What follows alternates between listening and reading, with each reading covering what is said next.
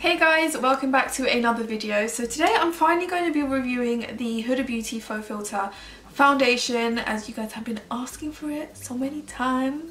You guys know I love to review foundations for you guys, and I have a ton on my channel, and I actually have a playlist on my channel of all the foundation reviews I've done, so if you want to check that out, it's on my main channel page. Today, let me just give you some background story on the foundation, because I actually don't have the foundation itself. I actually just have a sample that they've given me.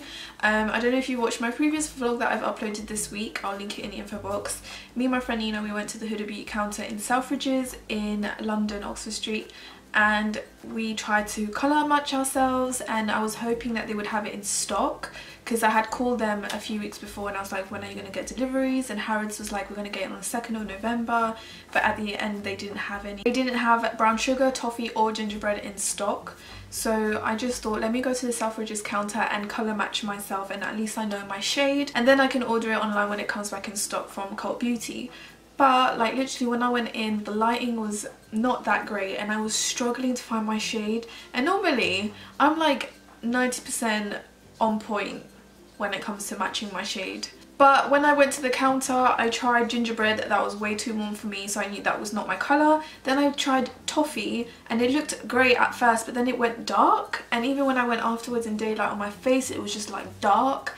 And then I actually had no makeup on as well. And then the girl said that I might be brown sugar, but even brown sugar might be too dark for me because it oxidizes, and she even recommended macchiato. By the way, the staff in Selfridges were actually really nice to me. I know a lot of people were saying that they're actually quite mean and rude, but the girls that were there on the day, they were really nice. And there was this girl who just offered me a sample, and this sample has 4 colours in here, and it also has the primer. She was just like, just have this, try it out. So this is toffee, and this is the one I'm going to be trying today. Hey guys, so I just wanted to quickly pause the video right here just to explain what's going on with the shade. So in this video, toffee looks like a good match, but it's actually too dark. By the end of the day it goes a bit orangey, so I've come to the conclusion that brown sugar would be my perfect colour, and that's the shade I will be definitely getting. Well, you guys will see how tan looks on my skin in this video, but it is a tad bit dark and too warm, so yeah, brown sugar is my official shade. Since there was so much product in the sample, I was able to try this foundation out 3 times using toffee, and this is why I know that toffee is a bit too dark. But yeah, she was really lovely, and I didn't even need to ask for it. I was intending to buy the foundation. I was ready to buy the foundation full size. It's kind of like my job to try them out for you guys and buy them, you know, so that's why I have a ton of foundations in my makeup drawer. I do reviews for you guys, so I knew that I had to buy the foundation, and I had no problem with that. But just in case some of you guys are like, why are you doing a review with a sample? This is why. It's because I couldn't find my shade, and I didn't want to spend £32 on something that I knew that I would like, but it wouldn't be the right shade, because it is a lot of money at the end of the day, and they didn't have my shade in stock even if I wanted to get toffee anyway. So this is what I'm going to be doing. I'm really sorry about like if this bothers you, if it's a sample, but if I'm going to try it, I might as well film it because it is my first impression. So yeah, that's the story. Hope I didn't blabber on too much. This sample has macaroon, amaretti and toffee and coffee bean, so I'm going to be trying toffee. But it also does come with the Complexion Perfection pre-makeup base. This is the Huda Beauty primer. So yeah, it comes in a little sample like this. What I'll be doing is trying it on half of my face to see if there's a difference between both sides. I have heard mixed reviews on the primer that it smells too strong. It's a really thick primer, so again I wasn't planning to buy the primer because I knew the primer comes in a sample with the foundation when you buy it, and I felt like with this one I needed to try it first before going to purchase it for myself, because I have been really loving primers lately, and this apparently is really good for dry skin, so I'm gonna try this on. It is really thick though.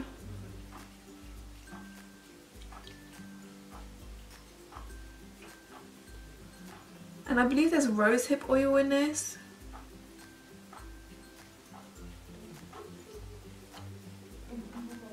Okay, mine doesn't really have a really strong scent. It just smells like Nivea cream. Something like Nivea cream or my Nan's cream that's ringing a bell. It does have like tackiness to it, so I really like that. I do like the feel of the primer so far. So the primer does have rosehip oil, which hydrates. It also has dimethicone for smoothing, and powder finish forming grips makeup in place and controls oil throughout the day. I do actually kind of get oily on my T-zone sometimes, crazy enough. I have such a weird skin type.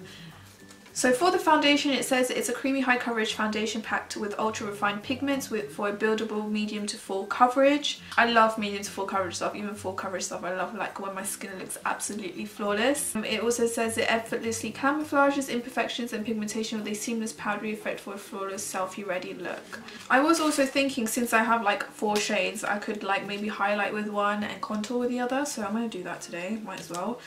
But first I'm going to apply the foundation. So this is Toffee. Now you would think that Toffee is a perfect shade for me, but it actually gets darker. So I'm going to leave that on and then I'll do a comparison from when it's dry to a wet swatch. But in the meantime, I'm just going to apply this on my face. I'm going to be applying a brush, but that looks like a perfect match for me. But also, I watched Sabina Hanan, I don't know if you watch her, her makeup is just flawless. But I love her videos, and she recently did a review on the Huda Beauty foundation, and she wore gingerbread, and normally she's like my shade, so I was just so confused. It's so confusing. So I'm just gonna... Huda Beauty herself does say that you really don't need much with this foundation. I'm just using a dense brush to blend it in.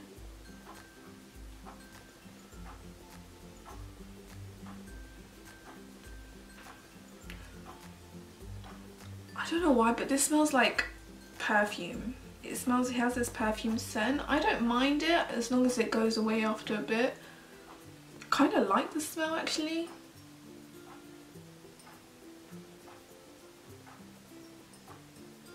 Okay, let's see how it does around my mouth, covering that pigmentation I have.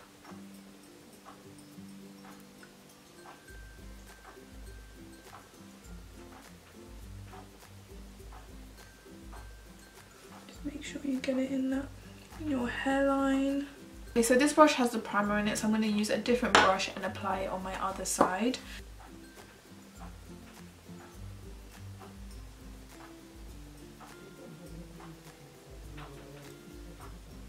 See, there's already a slight difference. This is lighter and this is a bit darker.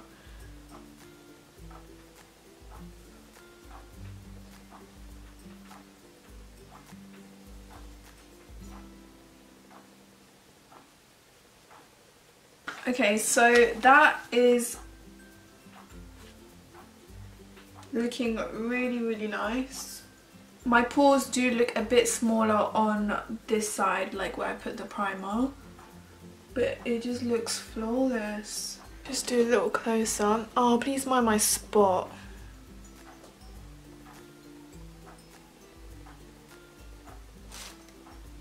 I'm going to use Amaretti under my eyes. And I'm just going to use a small brush, because I've seen Huda Beauty do this on her Snapchat.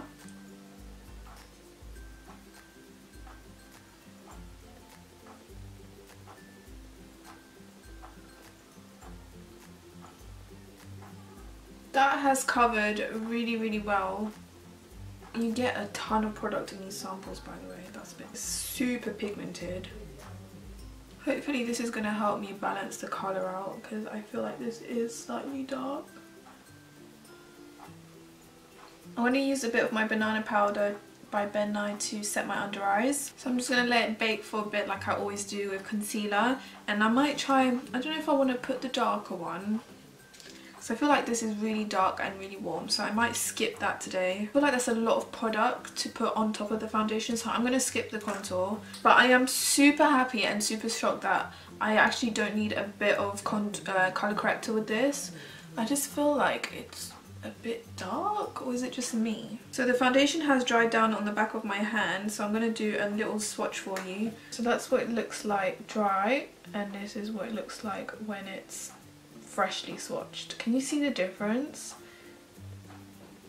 Almost goes a bit more like neutrally when it dries down. Brown sugar actually sat really nicely on my skin, so I think maybe brown sugar is my shade, but it's definitely a huge difference between the two swatches here. The foundation does set slightly, so I'm just going to do the rest of my makeup and I'll be right back. Right, I've just done my makeup and I am Digging the foundation, guys. I'm not even joking.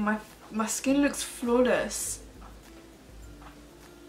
By the way, I'm wearing all Huda Beauty. Well, all the stuff that I have from Huda Beauty. So the highlights Huda Beauty, lashes are Jade. I'm wearing the Desert Dust palette and also Trendsetter on my lips. I wouldn't actually mind getting the foundation in another colour as a concealer because it's sitting so nicely under my eyes. I'm not even joking, guys. It looks like I've put Tarte Shape Tape under my eyes. I don't know. It just looks amazing, and my skin literally looks like it does have a filter on it. Like, it's crazy. It just looks smooth. My bronzer blended so nicely and so easily on this foundation. I can't even explain it to you guys. Like, it's just smooth. I just love it. I love it so much. It has dried down and I feel like I don't need powder all over my face with this foundation. I feel like Toffee is an okay shade. I feel like once we get out of winter, this will be perfect for me. I still don't know what colour to get, but Toffee does look like a good match. I feel like I need to get Amaretti as my concealer shade because it's just stunning. I love it so much. I think it's amazing that for £32 you get 35ml of product, which is amazing because your normal foundation, your average foundation has 30ml for around £32 to £34. So I think the price wise compared to how much product you get is really, really good. I felt the bottle in store and I actually didn't mind that, the fact that it's plastic. It looks like glass and I'm so clumsy, I drop everything, so I kind of like the fact that it's in plastic. A lot of people say that Huda Beauty doesn't do that well with her packaging, but I feel like she does listen, and with her Desert Dust palette she upped the game with her packaging. It feels much more sturdier, it comes with a mirror, and the overall foundation looks luxurious as in when you look at the bottle. It's just that I feel like it's more convenient when it's plastic, you know. It might be cheaper than glass, but overall to me it's more convenient because I know if I drop it I won't break it because it is a lot of money. But yeah, my skin looks flawless. That's all I have to say about it. The only question is, how is this going to last throughout the day? I do realise that my skin looks much smoother with the primer side, and I actually am loving the primer. I feel like I'm going to get it too. I don't know, I'm just really, really happy. I just feel like I need to get the shade right because I want to get the shade right, you know. We're going into winter and I feel like I get so pale during winter. That's why I want to find out which one is the best shade for me, either Toffee or Brown Sugar. I think that's all I have to say for now, guys. It is 15 p.m. right now. I'm going to wear this. I'm going to try and wear it till midnight and see how this stays on my face. I am loving it, guys. You guys know, you probably know that I'm a huge fan of Huda, but that does not change anything. I will tell you guys if it's not a good foundation or not, as always, but you can just see how good it looks on my skin and it hasn't dried me out. Here's just a quick close-up.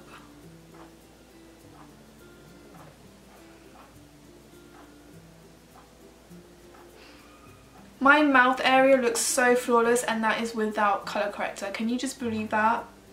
Just believe that. Yeah, I'm gonna be back later on and we'll see how it looks then. Guys, I am freezing. Freezing, I tell you. Okay, so it is now 11:20, so around 11, we can say 11:30. Okay. It's been a long day. My head hurts. Ugh. And it's just like this weather is just crazy. Like, even though I prefer cold weather, this is cold. Like, I just have to get used to it. So it's been around 8 to 9 hours, which is, I would say, standard time for foundation. Normally when I go work and stuff, or like if I'm out a whole day, I keep it for longer. But most of the time when I'm just going out and running errands and just out with family, I keep it for like 8 hours. I do try to keep foundation on my face the least time possible because I just feel like it's just best for your skin. But on the other hand, let's just get on to talking about this foundation because I am loving it. I have a lot to say. Overall, will I buy this foundation? Definitely. I am gonna wait till it comes in stock because I just really love the way my skin looks, and the foundation does not feel heavy. I don't find it heavy. I actually feel like there's nothing on my skin, and it's definitely full coverage, and it looks natural. It looks like skin. It doesn't look like cakey or anything. I definitely see a difference with the primer side and the non-primer side. First of all, there's more smile lines here than this side. Second of all, The foundation is faded off all on this side of my nose, but not on this one, or hardly. And then on my forehead, there's like cracking on this side, but then on this side there's no cracking. So the primer is actually doing a really good job. I'm really shocked. Only thing is that I feel like the foundation has gathered slightly in my nose crease bit here. Yeah, that's it really. But apart from that, I'm pretty pleased with the smile lines on both sides. Apparently the foundation is waterproof, but I really don't think that, because I'm touching the foundation and it's like transferring on my hand. But then when you have it on your hand, like it literally won't budge. But I feel like your hand and your face is two different things. On my face it's transferring, but not as much. It has set really well, but with the oils and stuff, like I've gotten a bit oily and I can see my fingerprints when I press on it, and it is transferring on my fingers. On here and here, it's done this weird thing where like you can see little dots. So I don't know if it's accentuating like blackheads or like pores that I had in those areas that I never knew I had, but that's the only downside, I feel like. So it does transfer and it goes a bit patchy in some areas, like it comes off.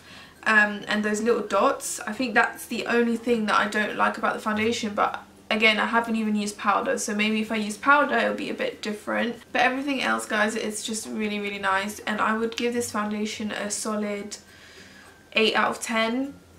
A good solid 8 out of 10, just because of like the separation and these weird dots that I've been getting. I'm very surprised, and I feel like this will become one of my favourite foundations.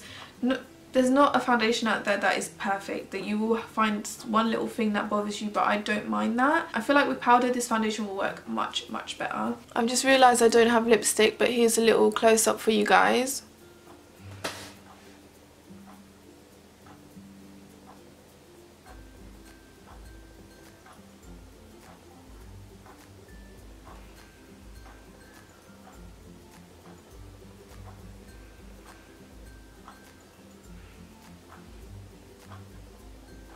I don't know if you guys can see the separation here, but on this side there's none. The foundation does gather around these areas of it. I can see it like concentrating in these areas. On a side note, my skin didn't go flaky or dry with this foundation, which I'm really happy about. And the scent kind of went away after a while, so I didn't really notice it. So anyways, I hope you guys enjoyed this video, and I hope you didn't mind that I did this video on a sample. I had to try it anyway, so I thought I would share it with you guys. I might as well, since I'm trying it. But yeah, I cannot wait till it comes back in stock. So please give this video a big thumbs up and subscribe if you're new to the family. Thank you so much for watching this video, and I will see you guys in my next one. Bye!